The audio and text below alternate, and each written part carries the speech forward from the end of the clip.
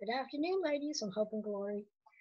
Corinne here for this week's coming lesson for Sunday. Of course, you can view it today if you like. Uh, but anyways, or any time that's convenient for you. I hope everyone is doing well, and I thought we'd start off with prayer as we go through our next lesson in Proverbs. Heavenly Father, I just thank you for your word and the wisdom that is found in your word. And Father, I am reminded about what your word says in 2 Timothy 3, verses 16 through 17.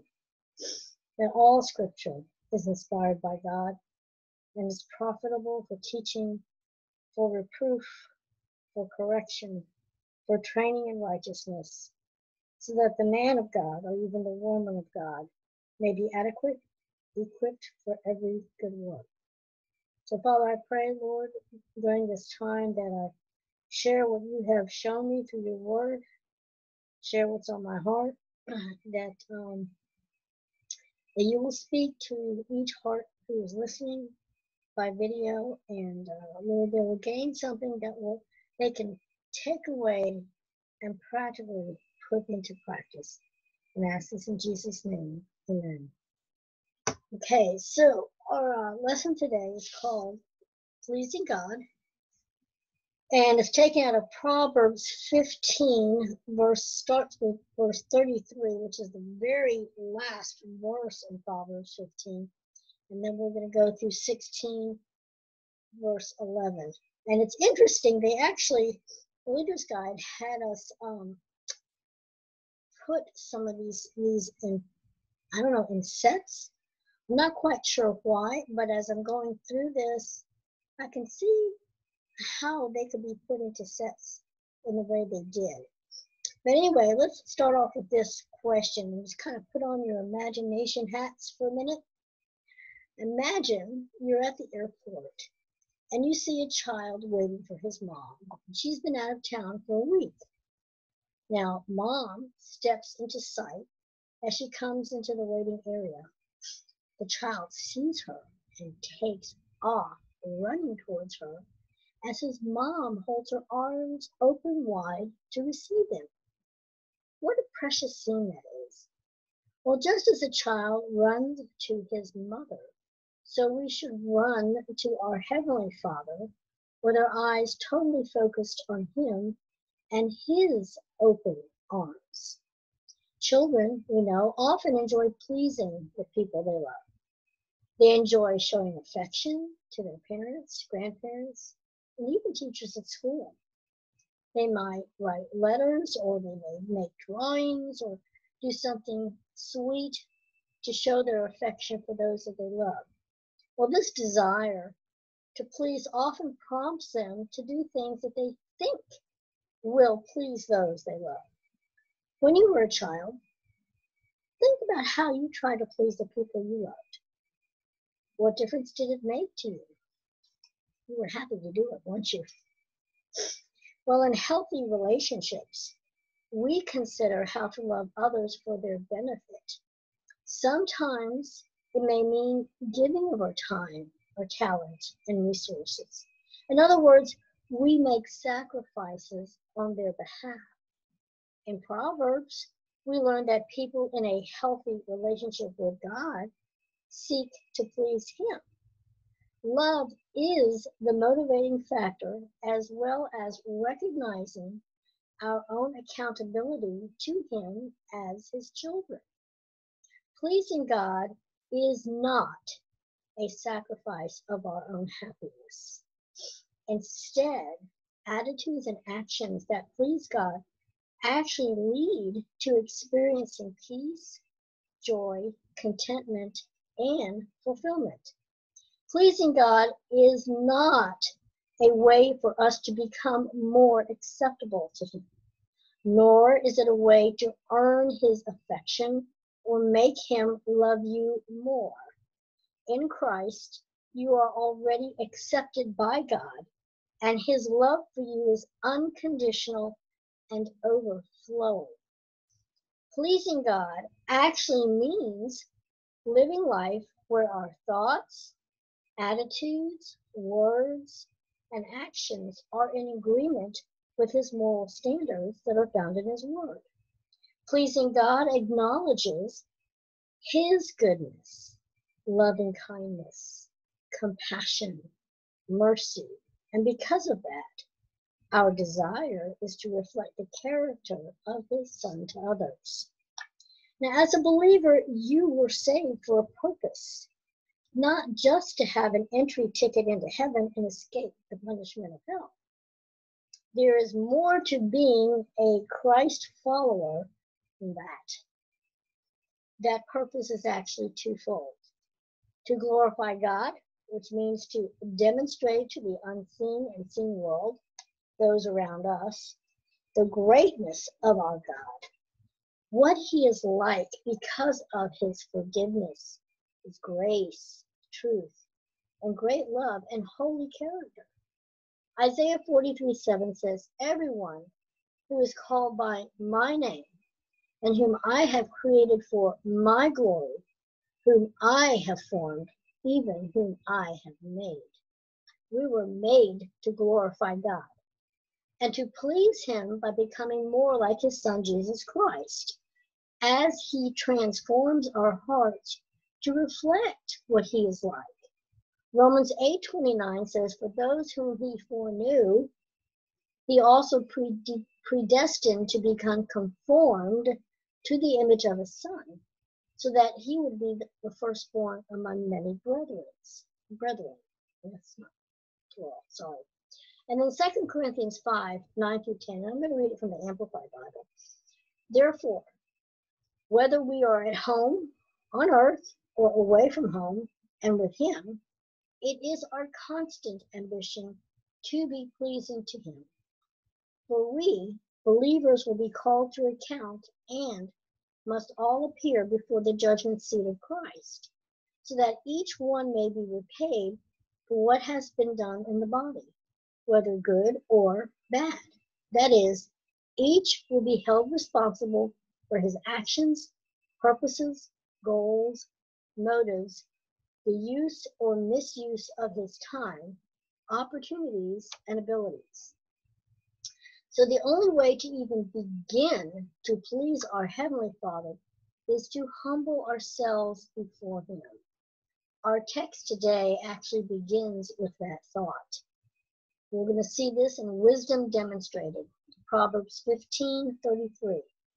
The reverence or the fear of the Lord is the instruction for wisdom, and before honor comes humility. And then 16:8, which we'll also be looking at, better is a little with righteousness than great income with injustice. So point A under outline 1, the beginning and essence of wisdom. Now Proverbs 9:10 tells us the fear of the Lord is the beginning of wisdom, and the knowledge of the Holy One is understanding.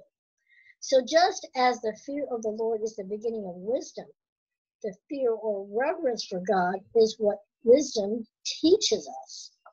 Having a reverential, deep respect for God's awesome essence, the greatness of his power, his magnificent and beautiful holiness, this is what wisdom teaches. Fear of God is the core of wisdom. We are insignificant in comparison to our holy and righteous God. He is the creator. We are the created. Therefore, his authority is already clearly established. So in order to respond to that authority with wisdom, you must have an accurate knowledge of God. How do you view God? How you view him, what you believe about him, will affect how you live before him. Our knowledge of God comes from the scriptures, not from our experiences. I've found people often view God through the lens of what they have experienced in life. Our perspective of even our experiences have been twisted by faulty thinking, due to our own sin nature. God defines and describes himself through the Word of God. God's Word is where we need to look to even begin to have an accurate view and knowledge of God. The more accurate a view of God you have through the lens of Scripture, the more you will come to have a reverential fear of him. This puts you in the heart position of humility before God. Now, humility is needed. That's letter B on our outline. Humility recognizes and acknowledges that he truly deserves our worship, our praise, our loyalty, our obedience, and our love. We must have a humble, teachable heart that acknowledges our full dependence on him and his instructions. Humility is the channel from which wisdom is received. Humility acknowledges that God is supreme. His wisdom is far above anything we can imagine or understand. Because of his rule in our lives, his rule in our lives is to be honored, respected, and followed.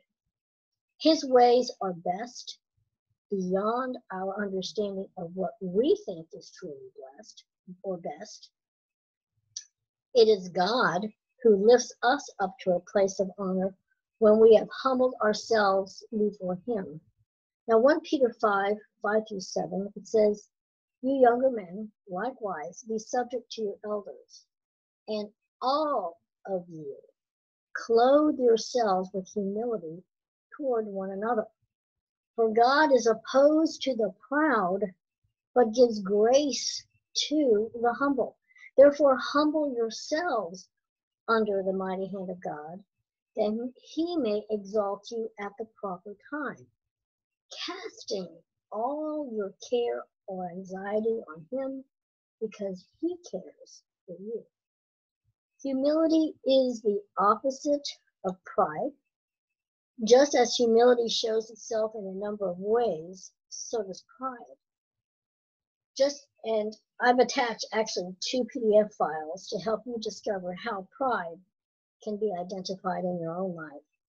The reason I gave out these 2 is because one or the other has something on it that the other doesn't, or maybe it's worded a different way.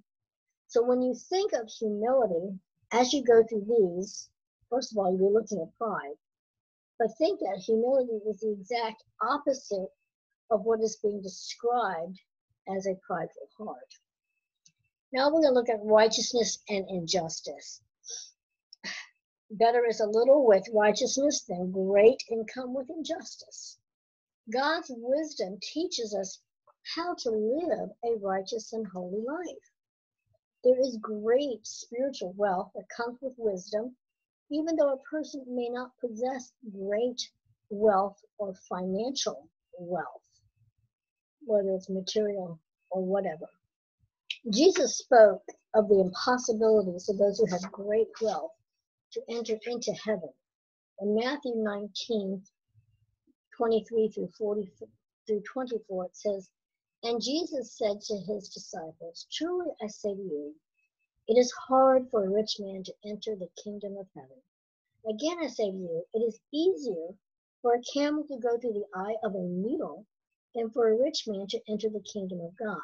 And this is similar to Mark 10:25 and Luke 18:25. In this particular context, he had just spoken to the rich young ruler and pretty much nailed what the rich young ruler's idol was. And the rich young ruler, his idol was his money, and he turned away. But there's a really good commentary that I found on this on the questions.org website. And it says this: Jesus' message is clear. It is impossible for anyone to be saved on his own merits. Since wealth was seen as proof of God's approval, it was commonly taught by the rabbis that rich people were blessed by God and were therefore the most likely candidates for heaven. Jesus destroyed that notion and along with it, the idea that anyone can earn eternal life.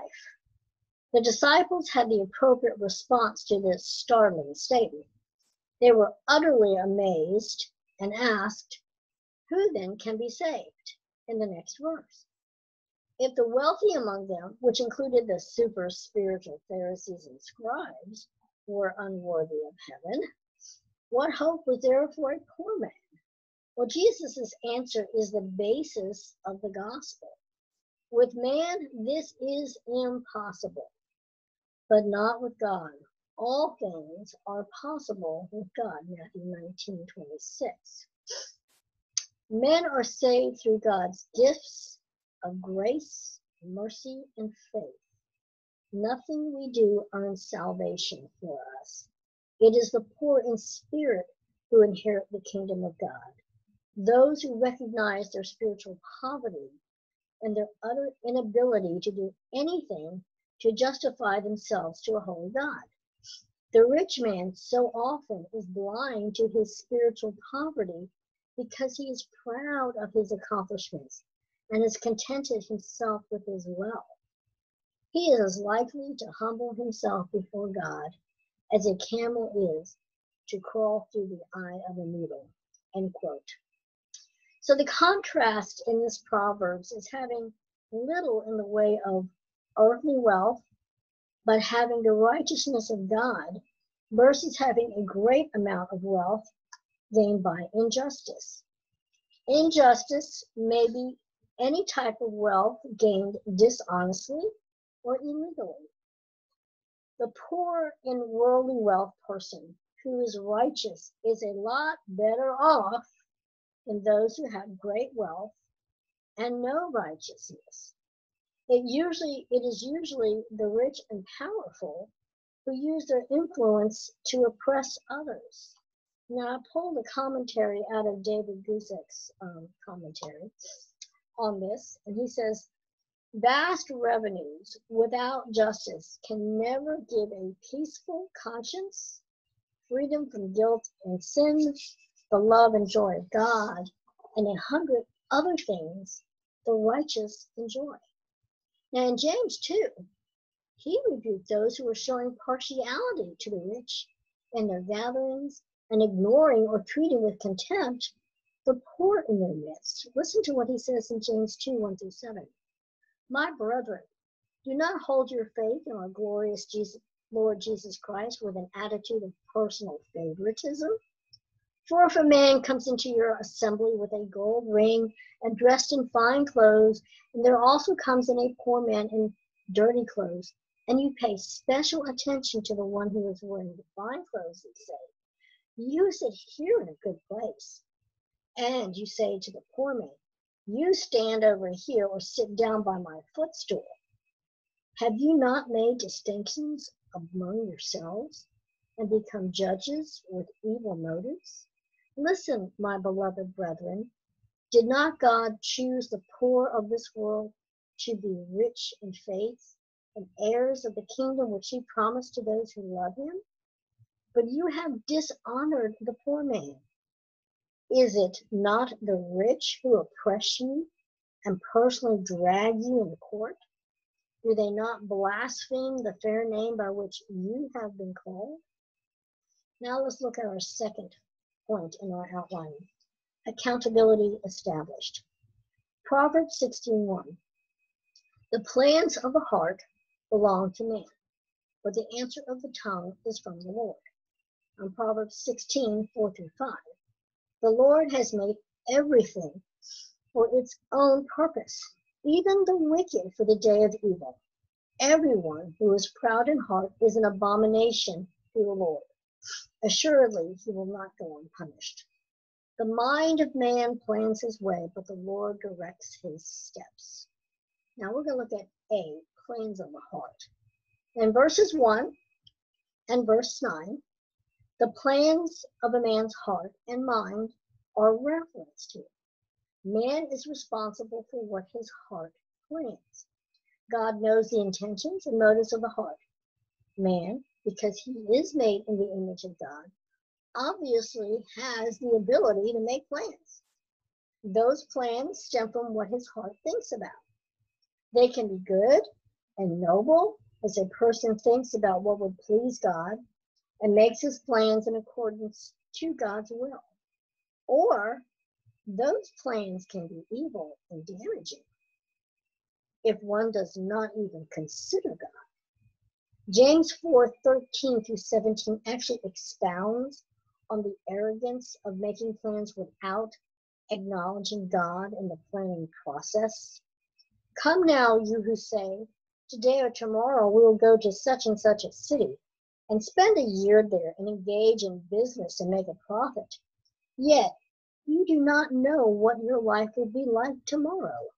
You are just a vapor that appears for a little while and then vanishes away. Instead, you ought to say, if the Lord wills, we will live and also do this or that. But as it is, you boast in your arrogance. All such boasting is evil. Therefore, to one who knows the right thing to do and does not do it, to him it is sin.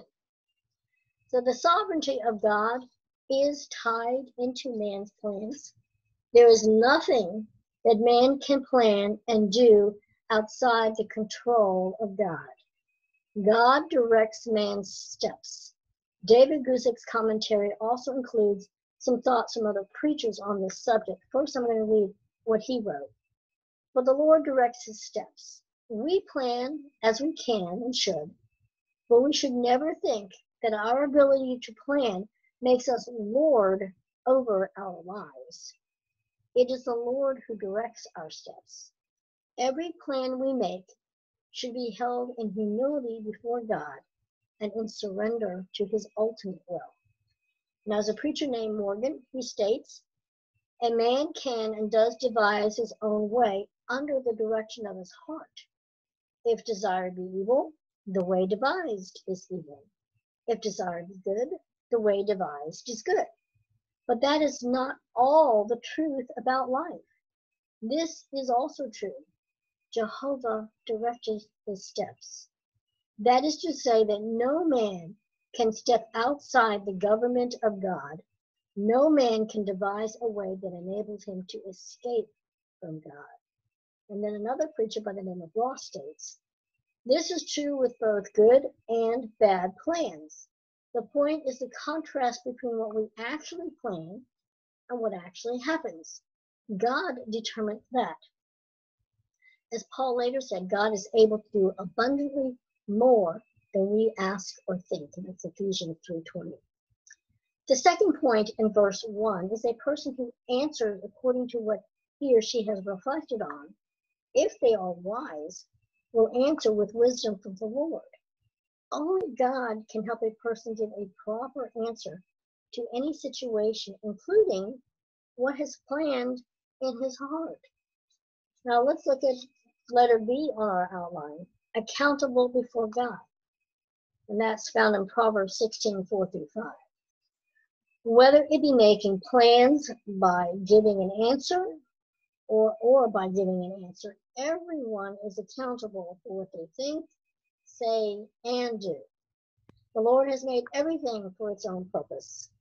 You know, the astounding thing is that God even uses evil and wicked men for his purpose. God does not create, nor is he the author of evil, nor does he create evil people. God is pure, holy, and righteous. Evil is abhorrent to him. James 1:13 tells us, let no one say when he is tempted, meaning he is tempted to sin, I am being tempted by God. For God cannot be tempted by evil, and he himself does not tempt anyone. It has always been man's choice to either submit to God and obey him by living in dependence on him and his wisdom, or to reject him and live independently from him according to their own sinful plans, which stem from a wicked heart. The wicked do have a role to play in God's sovereign plans. God has appointed the wicked to experience his everlasting wrath on the day of wrath. God's perfect justice displays his holiness, his power, his righteousness. In verse 5 it says, "Everyone who is proud and arrogant in heart is disgusting and exceedingly offensive to the Lord. Be assured he will not go unpunished." The wicked are proud and arrogant in heart, as they are completely against the rule of God over their lives. It is because of Satan's pride, as I have stated previously in other lessons, that God kicked him out of heaven because he wanted to rule over God. It is pride that keeps people from submitting their lives to Christ, thus rejecting eternal life. It is proud people who are wicked, who think wicked thoughts, say wicked and damaging words, do wicked deeds. Self-righteousness, by the way, is a form of pride, and you can really see it in lost people.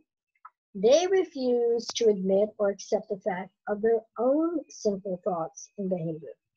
They're so quick to point out others' flaws and criticize, but refuse to look at the log of sin in their own eyes. Unfortunately, this self-righteousness can show up in the heart of God's people, especially if they have an unbiblical view of God, self, and others. Self-righteousness has no place in the heart of a Christian. That is where those 2 PDFs I gave out will help you. I have reflected on those handouts so that I will be able to identify pride in my own life. God expects humility, compassion, mercy, and a forgiving heart. Pride is extremely disgusting to God, and those who are proud will be punished by God. Now let's take a look at number 3 on our outline. Motives matter. Proverbs 16:2. All the ways of a man are clean in his own sight, but the Lord weighs the motives.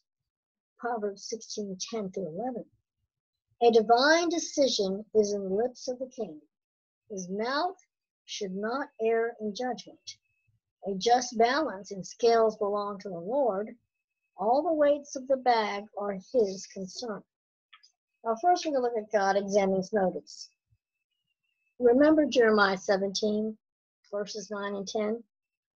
The heart is deceitful above all things and beyond cure. Who can understand it? I, the Lord, search the heart and examine the mind, to reward each person according to their conduct, according to what their deeds deserve. Without the illumination of the Spirit of God, using the Word of God, our ways may seem pure, noble, innocent, and right to us. Hebrews 4:12-13 reminds us, "For the Word of God is living and active and sharper than any two-edged sword, piercing as far as the division of soul and spirit, of both joints and marrow, and able to judge the thoughts and intentions of the heart. Nothing in all creation is hidden from God's sight. Everything is uncovered and laid bare before the eyes of Him to whom we must give an account." God knows exactly what the motives of our heart are. He evaluates and examines our hearts and knows the truth about who we really are inside, and our hearts are laid bare before Him. He exposes our unbiblical and ungodly motives through His Word, so that we may see, understand, repent, and renew our minds with His Word and do things with godly motives. James 1:22-23 says, "Do not merely listen to the Word and so deceive yourselves. Do what it says.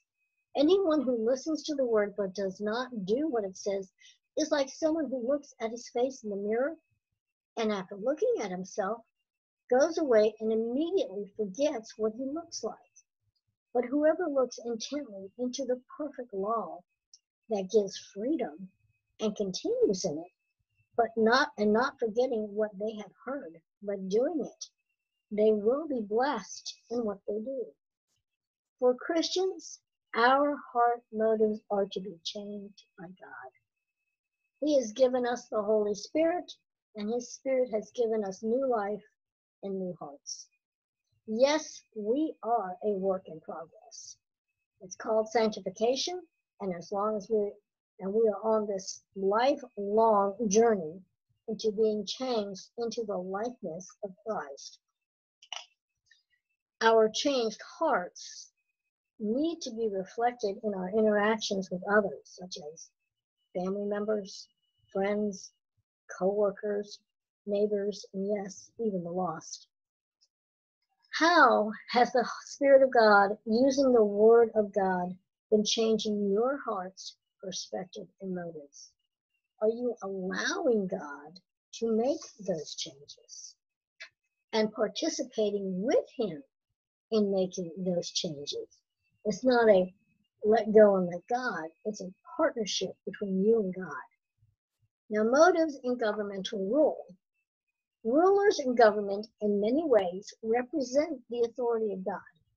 God is a just God, and He expects those in leadership position to exact justice His way and decree righteous decrees.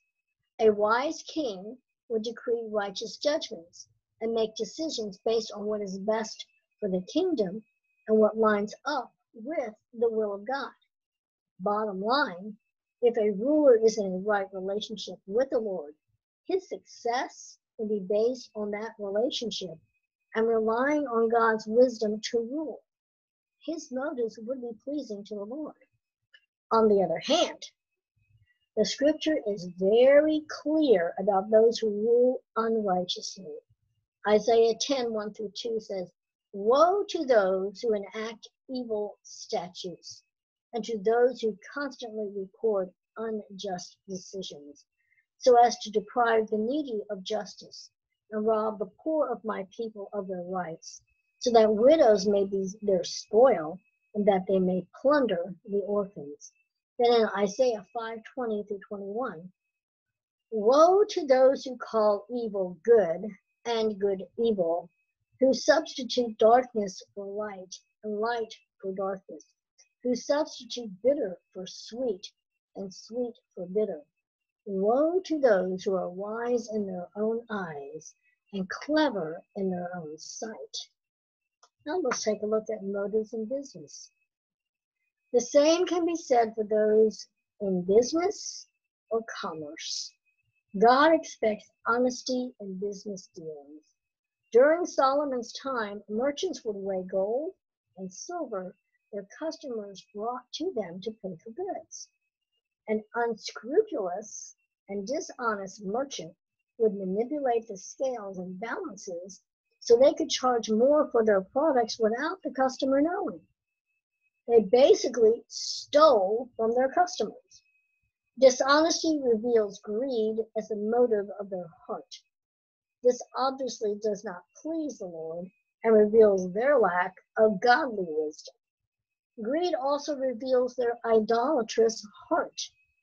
God's people are encouraged, as Colossians 3:5-7 says, "Therefore, put to death what belongs to your worldly nature, sexual immorality, impurity, lust, evil desire, and greed, which is idolatry. Because of these, God's wrath comes on the disobedient. And you once walked in these things when you were living in them." Now let's take a look at blessings assured, the very last point on our outline. Proverbs 16:3, "Commit your works to the Lord, and your plans will be established." And Proverbs 16:6-7, "By loving kindness and truth, iniquity is atoned for, and by the fear of the Lord one keeps away from evil. When a man's ways are pleasing to the Lord, he makes even his enemies to be at peace with him." First, commit your activities. whether you're planning a trip for vacation or to the grocery store. Do you commit those activities to the Lord? This verse is about giving your life, thus your activities, to the Lord, and allowing Him to have control over your plans and the outcome. Do your plans or the making of your plans glorify your Father in heaven? Do your daily activities reflect your dependence on the Lord in every area of your life? Or are you living for your own agenda? Our making plans and carrying them out demonstrate the need for us to have a right relationship with the Lord by trusting in Him. The Lifeway commentary says, the giving over of one's thinking and acting to the Lord's control assures the believer that God's blessing will follow. Jesus Christ taught His followers by teaching and an example to pray for God's will to be done through them rather than their own plans. That's in Matthew 6, 10 through 11 and 26 through 39. The Apostle Paul wrote, we take every thought captive to obey Christ. 2 Corinthians 10:5. Are you taking every thought captive to the obedience of Christ, even in your planning? Now be a life that pleases God. First, we look at sins forgiven. It is God's mercy and truth through the shed blood of Christ that brings salvation, the atoning of our sins. The Old Testament picture of Christ is in the sacrificial system. The priest would offer a sacrifice for sins on a yearly basis. Leviticus 17:11. For the life of the flesh is in the blood, and I have given it to you on the altar to make atonement for your souls. For it is the blood by reason of a life that makes atonement. Christ is our high priest and has offered himself once and for all by shedding his blood to pay for our sins. Hebrews 9:22. And according to the law, one may almost say all things are cleansed with blood. And without shedding of blood, there is no forgiveness. David Guzik writes, in mercy and truth, atonement is provided. God, in his mercy and truth, has provided atonement for iniquity. God's mercy prompted the great sacrifice of Jesus, Messiah, on the cross, and his truth made it necessary to atone in a way that honored the righteousness of God. Now, this may be misunderstood as if a man, by showing mercy and acting according to the truth, could atone for his own iniquity. That's incorrect. The Hebrew text is not ambiguous, and Adam Clark, this is part of his commentary. I did read his full commentary on this. He writes out the Hebrew text, and I cannot pronounce it for the life of me. Okay, so I'm not going to. But it basically means, by mercy and truth he shall atone for iniquity.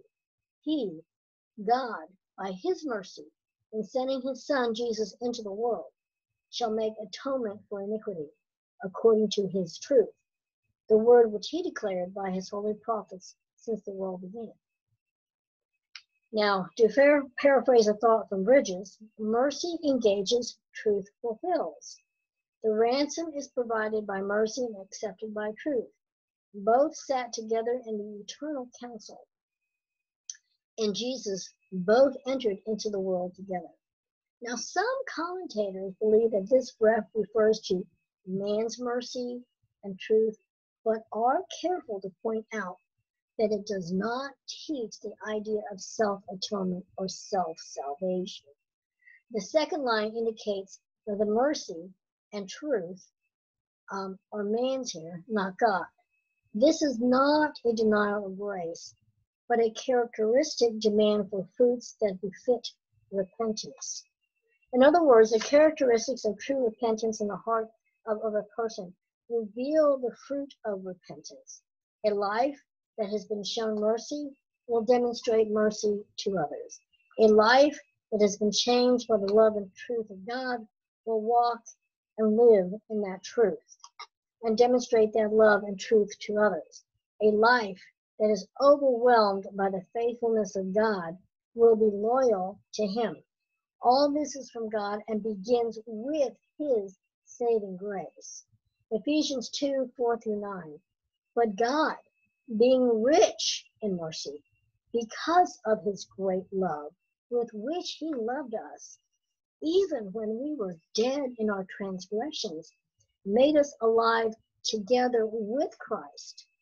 By grace you've been saved, and raised us up with Him, and seated us with Him in the heavenly places in Christ, so that in the ages to come He might show the surpassing riches of His grace and kindness toward us in Christ Jesus.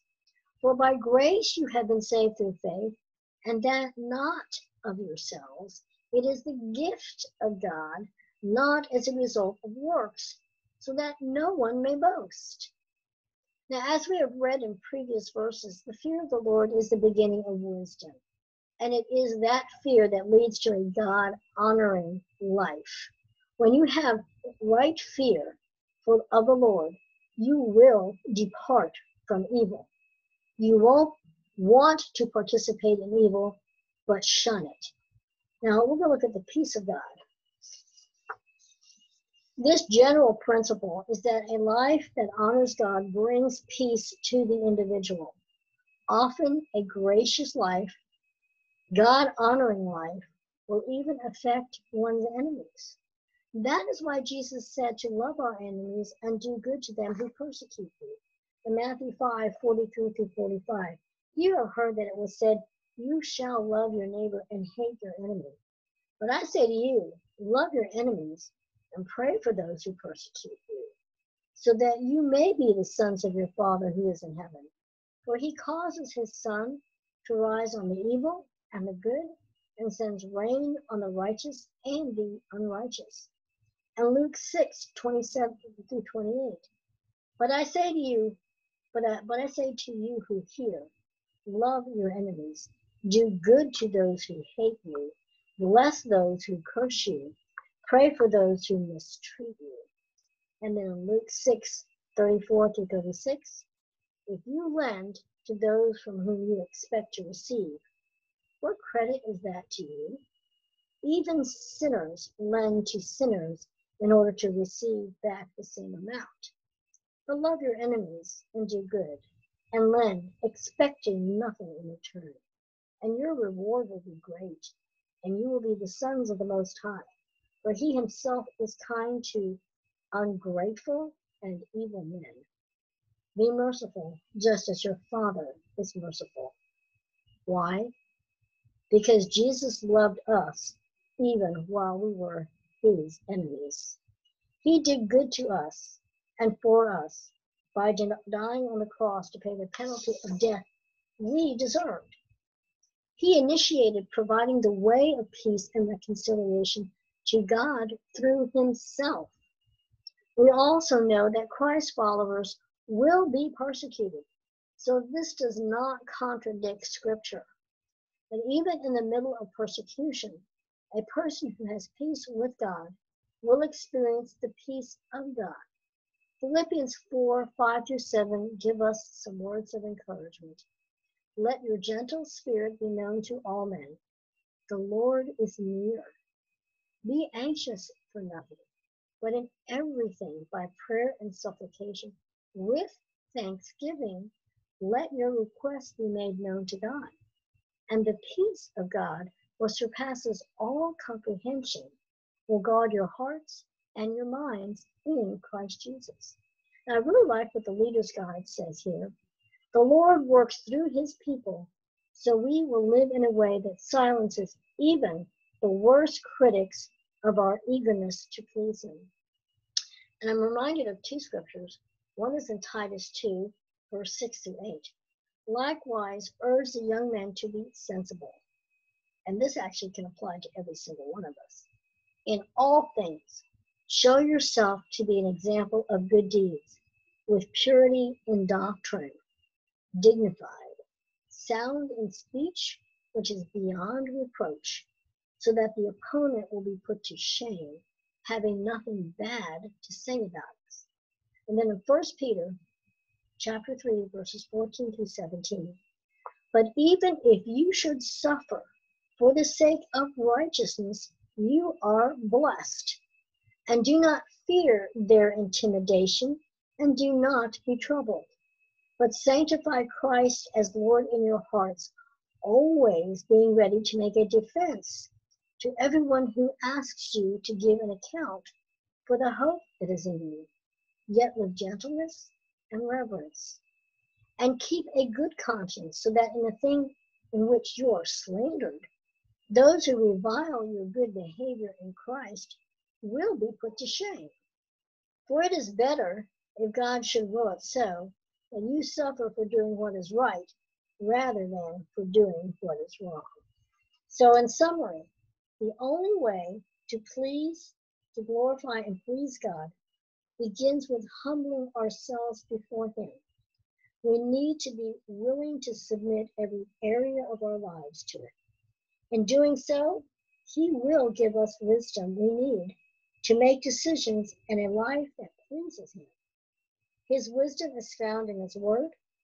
Doing life God's way brings peace, freedom, purpose, fulfillment, and contentment.